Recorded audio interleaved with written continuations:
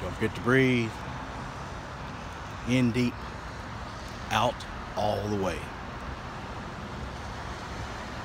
Feel that air going in and out. A good day. Let's get that work. Let's get that life. What is up, friends? Good morning. It is an absolutely beautiful, rainy, warm, actually, Mike Friday here in Arkansas. I just wanted to log in and let you know that I love you and I care about you and I'm thinking about you. And that I hope you're doing the same for someone else. You deserve happiness. You deserve fulfillment. You deserve, well, a good life. Don't be pissed off at yourself if you fuck up. I mean, it's not really all that bad. You are a bad motherfucker after all. As evident, you're still here after all the shit you've been through. The thing is, just make it to tomorrow. You know? Get past whatever's going on today, and tomorrow it's going to be a little bit smaller. It's in your rearview mirror.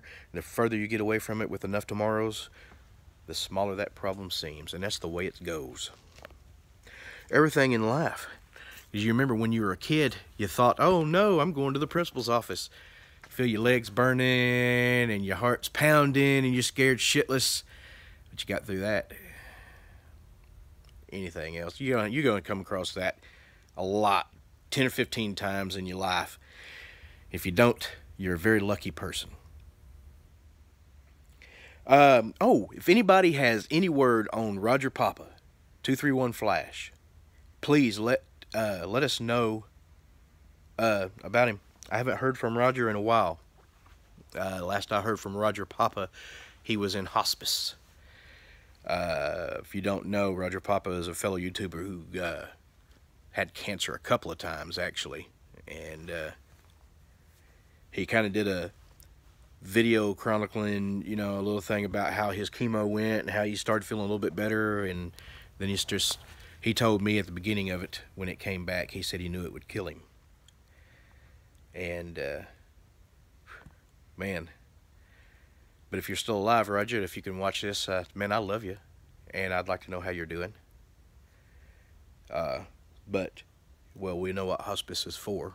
So, I hope he's okay. I've been praying for you still, regardless. Oh, my God. You know, there's a huge difference between someone who's been indicted for lying, standing up in court, and saying as part of their plea that they were a co-conspirator with someone who, well, frankly, the 9th District has said that they're going to go after Trump.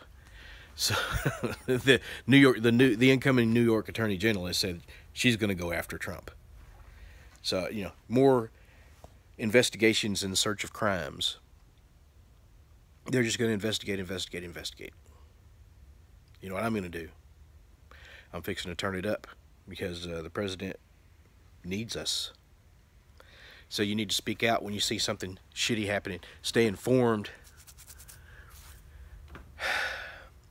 The left, especially Schumer and Pelosi, they're old politics people.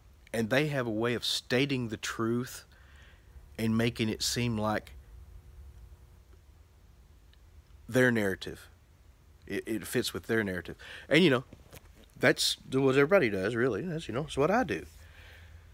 But they're saying, oh, you haven't spent any of that money. You know how much money you need. He said he needed all of it. You know? He said this at the beginning, and they're trying to twist the narrative.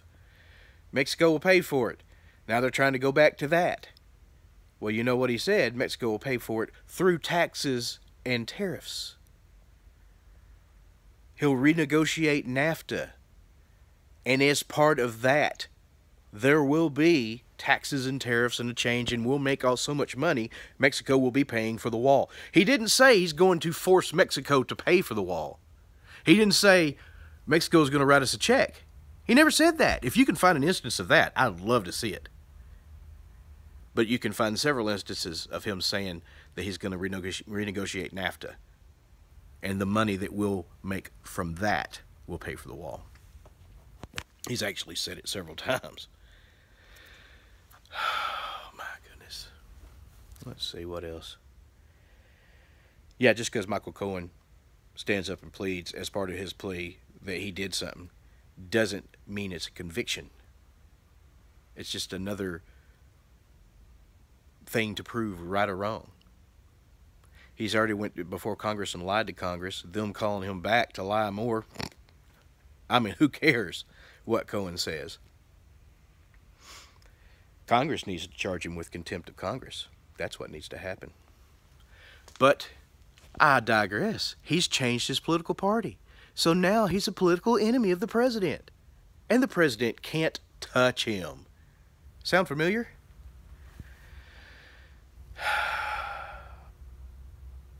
The dirtiest people are the most vocal. And that's just the way it goes. So that they can remain political opponents. Look at Adam Schiff.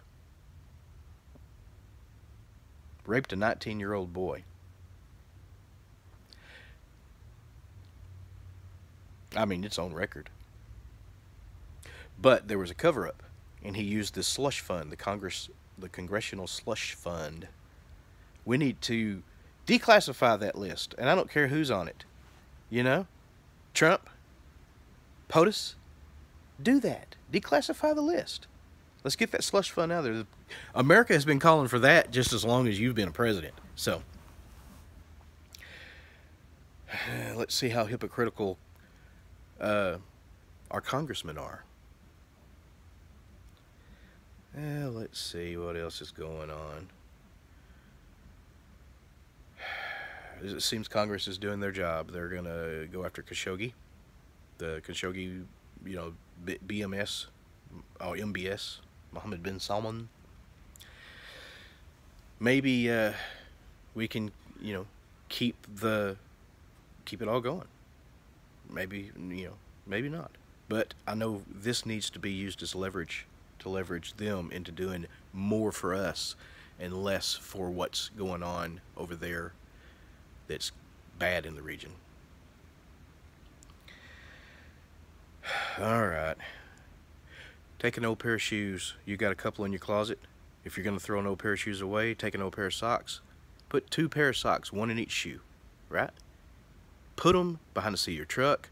Wrap them in a jacket, an old jacket, or in a blanket, or in a roll of toilet paper even. Hell, you never know what you need. Wrap all that shit up in a bundle. You can even put it in a duffel bag, right? You don't even have to.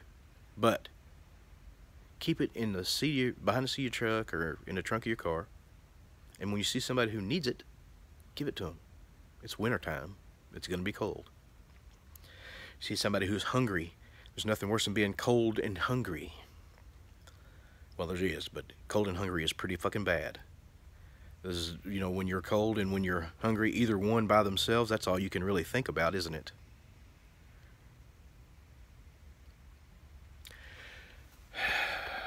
Both together sucks.